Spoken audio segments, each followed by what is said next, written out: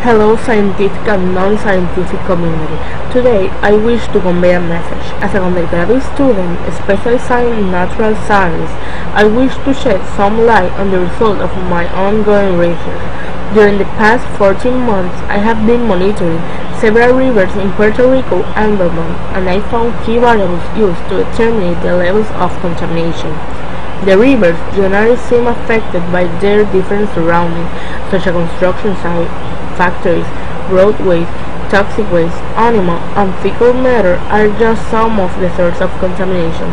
All these variables negatively affect the levels of phosphorus, an essential nutrient in the diet of macroinvertebrates.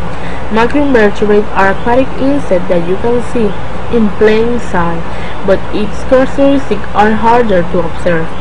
Also, these are a indicator of the river's health, where the concentration of ETP that are Ephemeroptera, Trichoptera, and Plecoptera indicates a healthy waterway. The decline in macroinvertebrates can show us the delicate balance of the ecosystem, disrupting the food chain and affecting various species. We have to watch what we dispose of in the street, beaches, and sewers, because all these drain into our river. We, as human beings, we can help solve this type of environmental damage. How? We can start by recycling, reducing construction, and planting more trees. Eventually, we'll increase the amount of phosphorus that is affected in all water bodies.